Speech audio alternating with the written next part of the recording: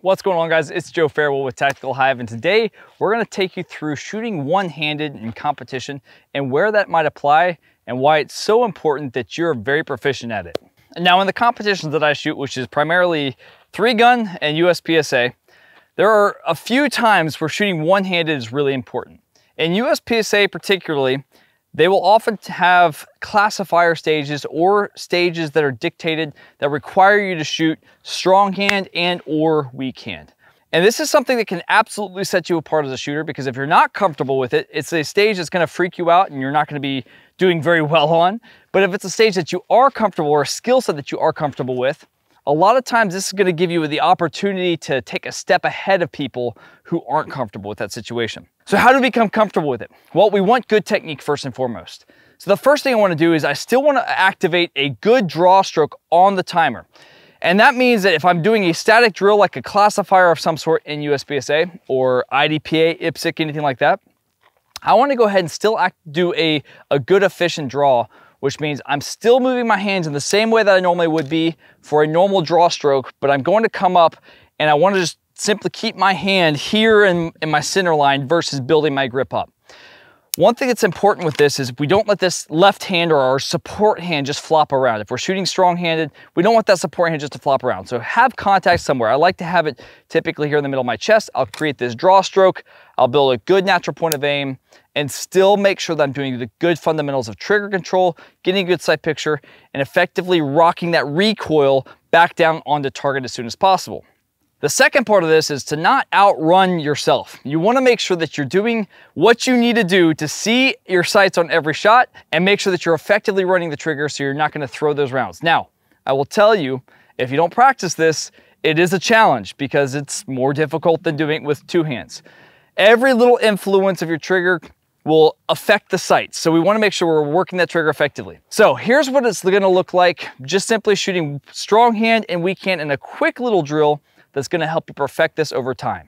Now this is a very simple drill. It's 6 rounds total if you don't miss, but it's working a plate rack, and you can use this on any number of targets, but very simple. We're just going to come up, shoot 3 rounds strong hand, making sure we have good form, good grip, and good recoil control while getting our hits. Transition to support hand and shoot 3 rounds. And a quick tip for you guys, anytime that I'm shooting in a row of targets, if I'm shooting a plate rack, for instance, strong hand, right hand, I should say, I'm going to work on the right side of the plate, because what happens is the recoil is going to carry me over to the next plate. If I'm shooting with my support hand, my left hand in this case, I'm going to start on the left side of the plate rack and work the opposite direction, because again, that recoil is going to carry me over to the right. So let's go ahead and run this drill and see what it looks like in real time.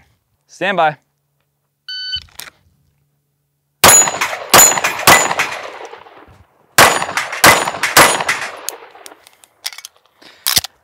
So as you can see there, it's a very simple drill, not a whole lot going on, but it still requires a lot of finesse, working the trigger, making sure you've got a good grip, making sure you're getting good recoil control, and applying the fundamentals of accuracy across the board.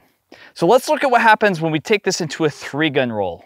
A lot of times when we're shooting 3-gun, stages will dictate that you carry something in your support hand or your strong hand, but typically your support hand, and it's typically not light.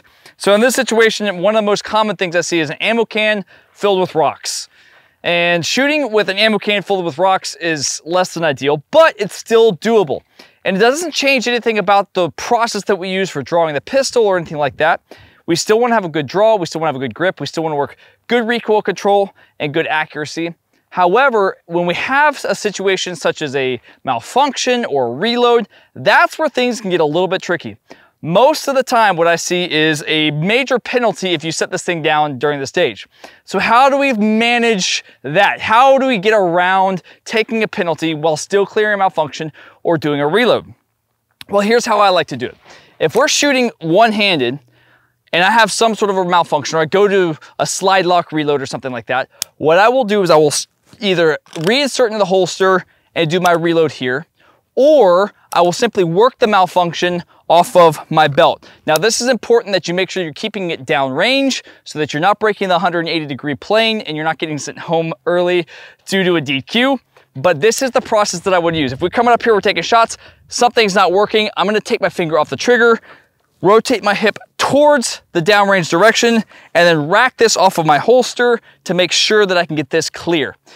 If everything else fails, we gotta set this down. We can do that, but we wanna avoid it if possible. So here's what that's gonna look like.